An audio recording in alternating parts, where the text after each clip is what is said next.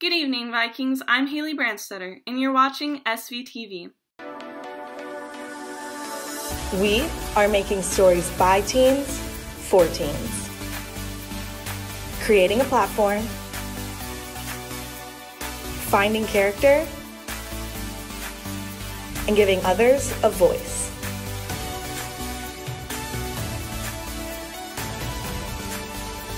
This is SVTV. Power Prep class for ACT is scheduled for February 19th.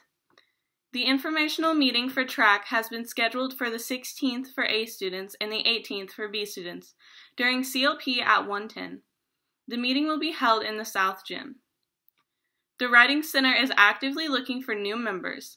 If you enjoy writing, helping others, and improving your own writing skills in the process, please consider filling out a virtual application by March 3rd.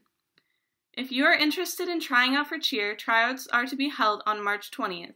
See Coach Guys for more information. There will be a meeting and sign up for all potential basketball players with tryout information on Tuesday, February 16th for A students and Thursday, February 18th for B students. These meetings will take place in the West Commons during CLP. Now let's go check up on Allie's new cooking show. What's up, Vikes? Welcome to my kitchen. My name's Allie Reed, and you're watching the newest segment, SVTV Cooking. Today we're going to be making Valentine's checks with my guest star, Samantha Shea. For this recipe, you will need rice checks, any kind of pink or red sprinkles, M&Ms, preferably the Valentine's kind, and white chocolate. The first thing we're going to do is put 6 cups of rice checks into a mixing bowl.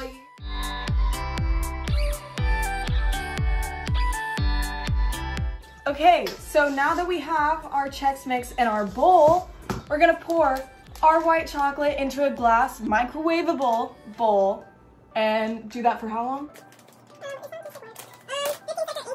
15-second increments. The chocolate chips are melted. Do you think this is safe to eat? Yeah, food coloring is safe to eat. So we kind of did it. So we're pouring and Sam's gonna mix with her hands.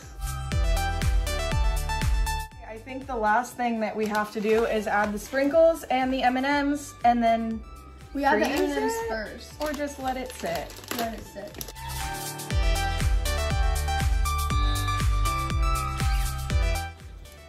This is the worst thing I've ever seen. She's putting them. No, it's like a serving size. A like personal size little guy. What do you rate this recipe?